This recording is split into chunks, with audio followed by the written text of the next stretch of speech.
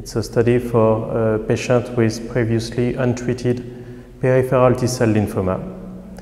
The standard arm for this patient is classical CHOP chemotherapy for 6 cycles, and the experimental arm is the same chemotherapy with the combination of romidepsin. Romidepsin is a HDAC inhibitor. It's a drug with an approval in the US for patients with relapsed and refractory peripheral T-cell lymphoma. It has previously been tested in a phase 1 study with the combination, and the dose of romidepsin combined to CHOP is 12 milligrams per square meter at day 1 and day 8 of each cycle of CHOP.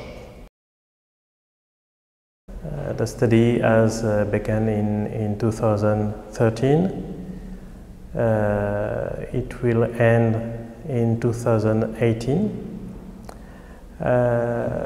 Today, 133 patients have been included in the study, and a total of 420 patients will be included